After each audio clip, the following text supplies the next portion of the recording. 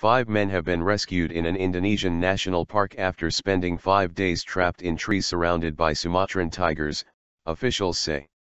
Dozens of rescuers, including police, arrived at the Mount Leuser National Park on Sumatra Island to help the men. They moved in after tamers managed to drive the tigers away, reports say. Several tigers attacked the group on Thursday after they accidentally killed a tiger cub. A 6th man died in the initial incident. Andi Basrul, head of the national park, said the survivors were being transported to the nearest village, which normally takes 6 hours on foot. Jamal Gayo, from the conservation group Leuser International Foundation, said the 5 were weak after not having had food for 3 days. The men had initially alerted nearby villagers using mobile phones.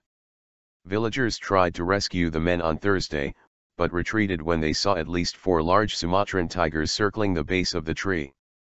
Officials had said it would take time before they could get to the park, which covers nearly 7,930 square kilometers, 3,060 square miles, along the border of North Sumatra and Aceh provinces.